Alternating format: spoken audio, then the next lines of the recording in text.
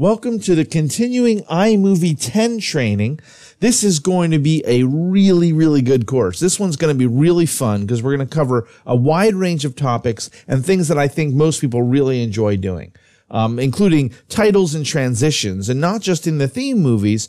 We're going to get into how to modify the ones in the theme movies, but also how to create your own from scratch, which can be really fun, and how to modify transitions and things like that. And we're going to also talk about the advanced editing features. iMovie is a basic introductory tool designed to be used by just about anybody, and you can. But if you want to go deeper, if you want to really start doing professional style editing and really treating your work seriously the way a professional editor does, iMovie has a surprising number of features that are going to make that easier for you. From different types of editing styles, including replace edits and connected clips, and as well as advanced trimming tools. There's a number of really powerful trimming tools available in iMovie. And if you want to learn more about editing, this is really going to get you going.